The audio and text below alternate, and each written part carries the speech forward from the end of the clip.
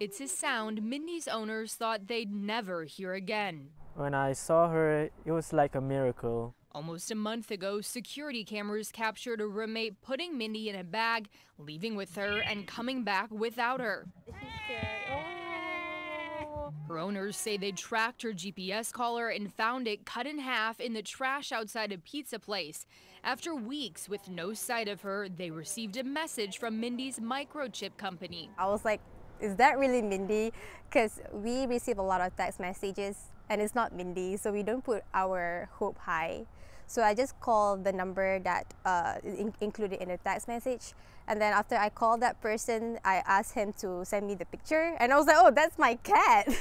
They say someone in Dublin, 11 miles from their university district home, found Mindy and brought her to a vet. We don't know what happened in that 3 weeks. Yeah, and how did she end up there? They'll likely never get the answer, but they do know this. And whatever she's been through, it's a lot.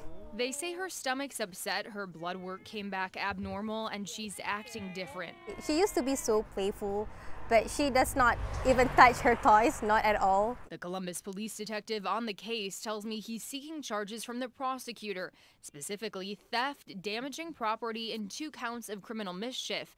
Columbus Humane's also investigating the suspect's actions. I just believe that his mischievous behavior should be punished. As for Mindy, a near-perfect ending to her unwanted adventure. I just wanted to say thank you to all the neighbors and all Columbus citizens for helping us to find Mindy.